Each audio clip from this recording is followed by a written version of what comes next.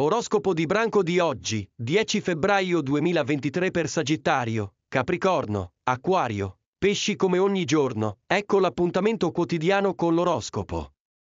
Come andrà la giornata di oggi? Cosa dicono le stelle? Oroscopo di Branko per Sagittario, Capricorno, Acquario e Pesci. Sagittario, 23 novembre 21 dicembre. Le prime promesse che devi mantenere sono quelle che fai a te stesso. Se imbrogli, non sopravvivrai. Hai bisogno di più disciplina, soprattutto quando si tratta di salute. L'apatia e l'inattività ti fanno impazzire. Se non riesci a sopportarlo, cerca soluzioni ma non trascinare gli altri, almeno se non lo vogliono come te.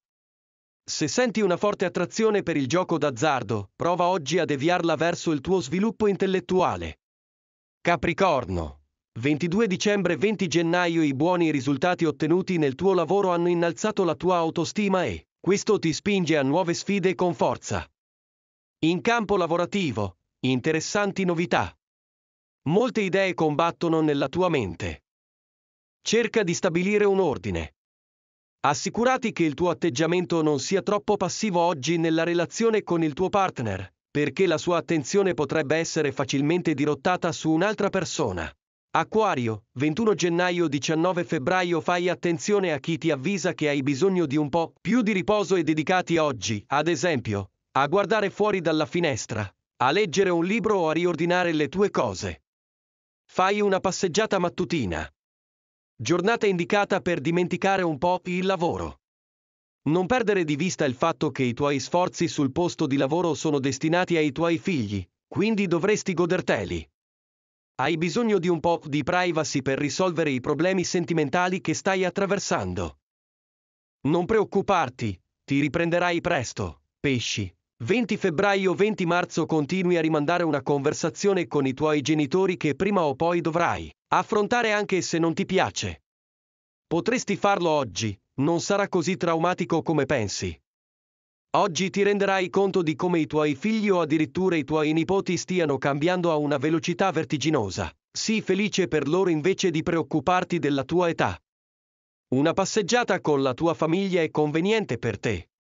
Bevi abbastanza acqua perché sarà di grande beneficio per il tuo corpo.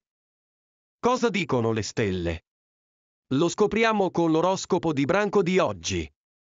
Di seguito le previsioni dell'oroscopo di Branko di venerdì 10 febbraio 2023 per Toro, Ariete, Gemelli, Cancro. Oroscopo di Branko per Ariete, Toro, Gemelli e Cancro. Ariete, 21 marzo 20 aprile. Oggi dovete tenere gli occhi aperti e stare attenti, senza abbassare la guardia. Soprattutto in amore, ultimamente avete discusso un po' troppo con il partner e questo non fa bene né alla vostra salute e a quella della relazione. Bisogna capire dove sono i problemi, con la maggior calma possibile, e affrontarli con un atteggiamento costruttivo. In ogni caso l'oroscopo del giorno vi chiede di resistere fino a marzo. Da lì in poi recupererete alla grande. Situazione in miglioramento, invece, per quanto riguarda il lavoro, in arrivo novità e risultati. Continuate così e presto raccoglierete buoni frutti. Toro, 21 aprile 20 maggio. L'amore vi fa finalmente sorridere, emozioni, batticuore, incontri positivi e chi più ne ha più ne metta. La luna favorevole a chi non vuole chiudersi in casa farà la differenza in questo senso. Sfruttate il fascino di questo astro e abbandonate le paure. In questo periodo tutto ciò che ha a che fare con i sentimenti è da considerare prioritario. Qualche tensione invece sul lavoro, possibili discussioni con i colleghi, magari anche per motivi futili o per divergenze di vedute, ma nulla che non possa essere risolto parlando chiaro. Gemelli, 21 maggio 21 giugno. L'oroscopo del giorno dei Gemelli vi chiede di avere ancora un po' di pazienza sul lavoro. Ci sono trattative aperte che andrebbero chiuse ma non si riesce a trovare il momento giusto, o magari manca l'accordo definitivo o ci sono degli ostacoli che rinviano il sì liberatorio. Lasciate trascorrere il resto della settimana senza forzare la mano, andrà meglio nel corso della prossima. Anche in amore le cose stanno per migliorare ma non prima di qualche giorno. Non cedete all'impulsività e attendete pazientemente almeno il weekend. Cancro, 22 giugno 22 luglio. Dopo un periodo pesante, in cui vi è successo di tutto, sta pian piano tornando la tranquillità. Ora avrete modo di respirare e guardarvi attorno senza ansie, o quantomeno non incontrerete ostacoli e pericoli dovunque andiate. È tempo di riposare e godervi un po' di serenità in amore, ricaricare le batterie e prepararvi al futuro. Sta per arrivare una nuova fase molto stancante. Oroscopo di Branko di oggi, 10 febbraio 2023 per Leone, Vergine, Bilancia, Scorpione. Oroscopo di Branko per Leone, Vergine, Bilancia, Scorpione, Leone. 23 luglio-23 agosto sei vicino alla realizzazione dei tuoi sogni. Devi continuare a lavorare per raggiungere l'obiettivo. Ti conviene staccare un po' dalle tensioni quotidiane. Un consiglio: prendete un libro e iniziate a leggere oppure andate in soffitta e riscoprite ricordi di tempi passati. Oggi si prevedono opportunità nel campo dell'amore.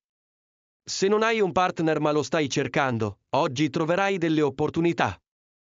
Se ce l'hai già, la relazione potrebbe essere messa alla prova. Vergine, 24 agosto-22 settembre sei riuscito a liberare la tua mente dai pensieri negativi, ora cerchi chiarezza. È probabile che oggi incontrerai una persona con una personalità molto forte. Se non ti sei ancora impegnato con nessuno, questo contatto potrebbe influenzarti. Dovrai far fronte a dei cambiamenti importanti oggi, sul lavoro. Sarai costretto ad adattarti o a cambiare. Bilancia, 23 settembre-22 ottobre l'esperienza ti mostra che i piani che fai sono una cosa e la realtà che si sta costruendo sotto i tuoi piedi è un'altra. Sii più flessibile nei tuoi approcci. È probabile che qualcuno vicino a te soffra di una grave malattia e lo scoprirai oggi. Le notizie ti prenderanno senza forza, ma devi prendere tempo ed energie per dedicarle. Una storia d'amore si profila all'orizzonte. Più tempo dedichi alle relazioni sociali, più opportunità avrai che una persona interessante appaia nella tua vita. Scorpione, 23 ottobre-22 novembre l'influenza di una persona anziana è molto importante per te. Tuttavia, devi adattare i suggerimenti ai tuoi schemi, non prenderli alla lettera, altrimenti non funzioneranno per te. La fretta di solito non è una buona consigliera in campo sentimentale.